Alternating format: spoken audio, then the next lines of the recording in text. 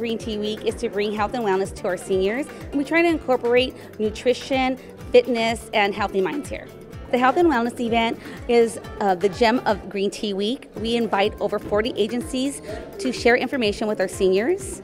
This year we had Dementia Friends, which was an opportunity for people in our community to learn more about dementia, as well as an Alzheimer's Roundtable, where we had a group speak to seniors and the impacts of Alzheimer's, whether it was for them or for family members.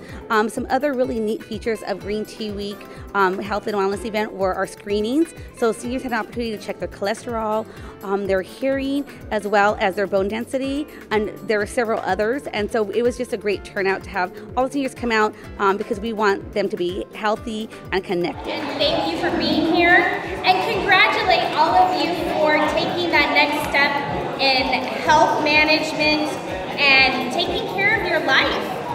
Congratulations on that. It's been a wonderful week. You've celebrated all week long.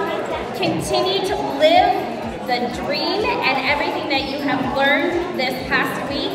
And take advantage of all of our wonderful vendors and partners and agencies that are here today. They have some great information for you.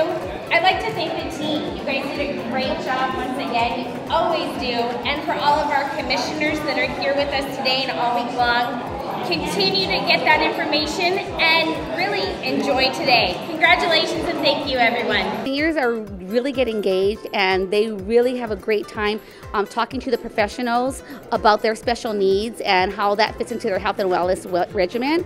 So we're really lucky to bring those features here to our center.